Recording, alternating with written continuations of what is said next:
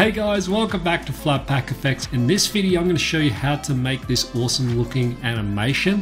For the flatpackfx crew members, you can download the project file and all the media via the link in the description below. If you're not a member, then you can also sign up via that link in the description. This looks a lot more complicated than it is. It's really quite a simple animation. But there are a few elements that I've downloaded here. I went on to just some, basically saw some like free video files here. One of this sort of like fire embers effect. I've got another one which we're going to be using as the sort of smoke reveal. And a third one here which is just some smoke. These are just like royalty-free clips. You can find them online. So the first thing I'm going to do is just create a new composition here. This can be whatever settings that you want. And we're just going to start by creating a new solid. Now this solid, I'm going to go for this sort of dark red color here, but you can do whatever you like. And we're also going to be able to adjust this as we go. So I sourced this image here, which I've supplied as part of the download. And what I'm going to do is just basically drag this into my composition. Just sort of reposition this here. Now I added just a hue and saturation. You can search for these up here, but basically this just desaturates my image, just kind of gives it more of a washed out sort of look, going for the color sort of tone that we, for this whole sort of look. The other thing is I added a bit of contrast. This is really just going to kind of dial up on that contrast of that layer. So next I want to basically add in like that smoke reveal. So this is where we're going to use that video clip that I sourced here of this sort of smoke coming in. And I'm just going to put that here on top. Now you can just sort of rotate this upside down and sort of scale this something like that. And what we want to do is we want it to sort of, act as the matte almost for that layer. So what we can do is just turn that one off. With my samurai layer, I'm just going to link that to that layer, and we want it to be the luma matte. So it's basically going to be revealing that layer. Now what you'll need to do with this sort of thing is, because luma works with like the brightest parts and the darkest parts, you really need to sort of exaggerate that by adding a bit of contrast into this. So I'm just going to rename this one to smoke. And to this, I'm just going to turn down the saturation. You can also come up here and add the curves if you want to just kind of exaggerate that a little bit more, make it a bit more prominent. Just turn off that layer because we don't need to see that. We're just using it as a reveal. Now, if you like these sort of animations, you want to learn more about how to create things just like this, or a lot of the techniques in how to use After Effects to create all different types of animations, then check out my Animation Master course. There'll be a link down in the description below. In that's perfect for beginners because I walk you through the absolute basics of After Effects right up to actually creating some really cool animations and effects. If you're more of an intermediate user or you're more comfortable using After Effects, then you want to check out my Animation Pro course. In that, we dive a lot more into more detailed animations, a lot more advanced techniques, and things that you can use to really make some awesome looking animations like the ones that you see online. We're using a lot of layering techniques and effects to really make our animations stand out. Again, you can find links to both of those courses down in the description below. There's also tons of student testimonials that you can read as well. If you're serious about learning animation, or you're really interested and always wanted to learn animation, then definitely check out those two courses down below. Now, one thing that you can do with that smoke layer is you can kind of have it coming in from the top or, up from the bottom of the screen here. It doesn't really matter. It's just basically used as the reveal. You can also come in here to time and time stretch. And if I basically stretch this in half, so if I say 50, that'll speed it up. So basically 2 times speed to basically get it to move a little bit quicker.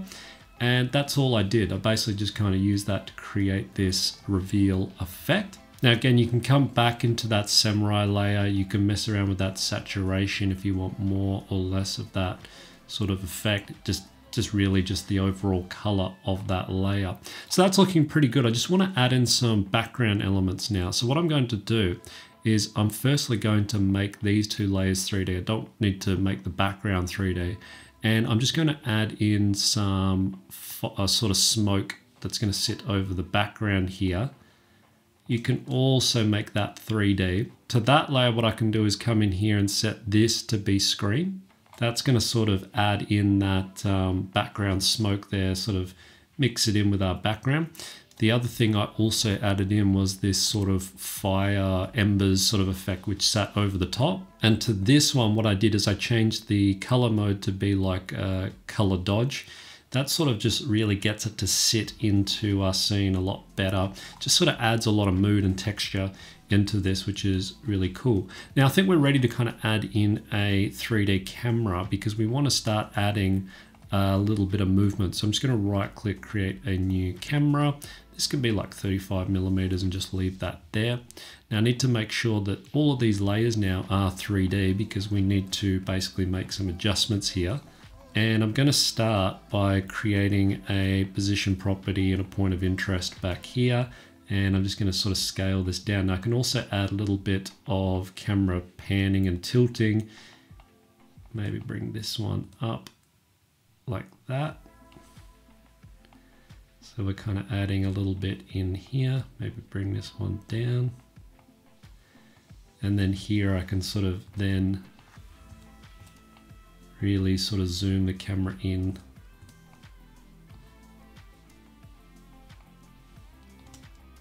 So we kind of end up with this little bit of movement, something like that. Maybe bring this one in a little bit more.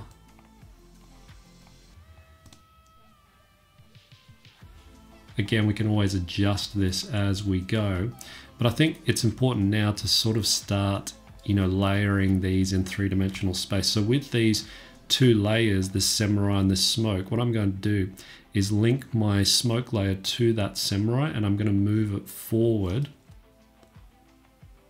something like that. I can also, just to help, make this layer, which is basically like the embers, I'm just going to rename it. I can turn the 3D off for that one because we don't need that layer to necessarily move with the camera, because otherwise we have to move it forward. Otherwise, as you've seen there, as we move that forward, it's going to basically interfere. So we're just going to make that non-3D. And I think we can add a little bit more texture here into my background like we did in my original. So I have this like image here, which I'm just going to use as my background. So I can kind of drag this in, make it 3D, scale it right down here, sort of position it, maybe move this. If I go to the P position, I can sort of move this back in 3D space, sort of scale this up, something like that. Maybe move this down. It's looking quite nice. What I can do is off center this, and I'm just going to grab another one of these smoke layers, duplicate that and drag it down, off center this one. And we're going to use this as the sort of controller for, just link that to none, for the reveal of that background. So I want to set this to be that smoke too, and that's going to be the Luma sort of reveal for that. So as that smoke sort of comes in, we're revealing that backdrop. Now you can now mess around with the blending mode of that background to sort of get it to sit into that backdrop. Otherwise, what I did was I messed around with just by adding a hue and saturation and just sort of really darkened it down here, desaturated it, because we don't want any elements that you put into the background. You want them to really, you don't want them to be front and center. If they're in the background and they're non-important as far as being what the main information you're trying to get across, then really you're just trying to get it to sink more into that background, disappear more into that backdrop without it being too obvious. You can also add just another image over the top. Like I had this image here, just sort of like this, sort of writing, and it's got like a bit of an image here on the side. I can add, by using the extract function, I can basically just remove that. Again, you can search for these up here, drag them on, and I'm just also desaturating it and adding a bit of contrast. These are the settings that I've used. But basically then if I make that 3D, I can then also move this back in 3D space and just sort of scale this up. And maybe if I make this one like a color dodge, like a classic color dodge, it really sort of sinks into that backdrop. See how it sort of just disappears. Kind of really adds something interesting. Maybe move it forward slightly. Yeah, that looks kind of cool. Some other things I can also add in is maybe some elements here in my foreground. So I'm going to add in just another image here. And for this one, what I can do is sort of scale it down. And I'm just going to basically like add a cutout of one side of this. So like one samurai here. And maybe for this one, what I'm going to do is also make that 3D. We can maybe push him back in 3D space slightly. And for this one, what I'm also going to do is add basically take one of those smoke layers and duplicate that, put it above that samurai. And what I can do is just scale this down and rotate it. So we want it to be basically like the opposite reveal of this one. So it's coming in from the bottom, and turn that one off and link this one to that layer underneath. So basically that's just following that, that layer, sorry, here underneath. And we want to link this one to the track matte of that layer. So that number 3 is linked to number 2, and we set that to be the reveal. So it kind of adds like this reveal like that. You can also add some color or contrast into those layers if you want to remove a little bit more of those, but it's up to you how you want to sort of get those to sit in. And then all I did was I basically just repeated this process on the other side. So just duplicated that and created the exact same on the other side. And that sort of gives it that, you know, nice sort of symmetrical sort of look. Now, something else that I did just to sort of draw this whole thing together and just to kind of also draw the attention to this is I added with my camera, I came down here to the camera options and I turned on depth of field. So when you turn it on, you need to scale up the aperture because that's the amount of basically like blur in very basic terms that you're going to see. And then you just animate the focal distance of that layer so that that layer is always in focus. Now you can check that by going to the 2 view, and you'll see this line here. If I move that, see that box moving up here? That represents what's in focus. So you can see it physically over here, but if I move it closer, you know for a fact, right, that layer is now in focus. And I created some keyframes by creating another point here, moving along and just animating it so that that layer stays in focus as the camera moves along. You don't have to add that in, but it's just something, you know, just kind of draws more attention to like the front.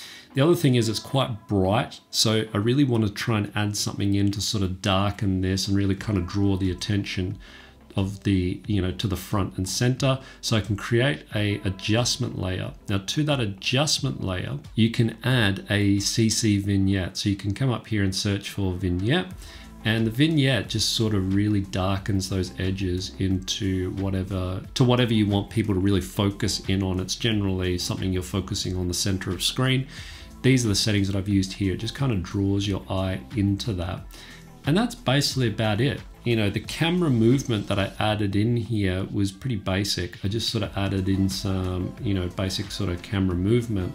You can select those keyframes, come down to keyframe interpolation, go to the temporal interpolation and make this continuous Bezier. Then when you come into the graph editor, you can adjust these by dragging them up. This is what my graph editor sort of looks like here. This is not a tutorial on how to use the graph editor. There are, again, I covered that in my animation courses. Mainly in Animation Master, I go into a lot more detail about how to actually use the graph editor more effectively for creating smooth animations. That's really key to any of those animations you see online. It's all really in the camera movement as far as the dynamics of the scene sort of moving. So even if it's not a camera that you're animating, you're just animating layers, you really want to spend your time and master that, you know, graph editor, because that's how you get those really smooth movements. and that really makes your work stand out, makes it look really professional. Again, I go through that in my Animation Master course if you're a beginner. Otherwise, you can check out my Animation Pro course if you're more comfortable using After Effects. And there you go, that's pretty much how I created this effect. If you like this video, you can give it a thumbs up. You can also check out more videos just like this over here on the side of the screen. Thanks for watching, and I'll catch you in the next one.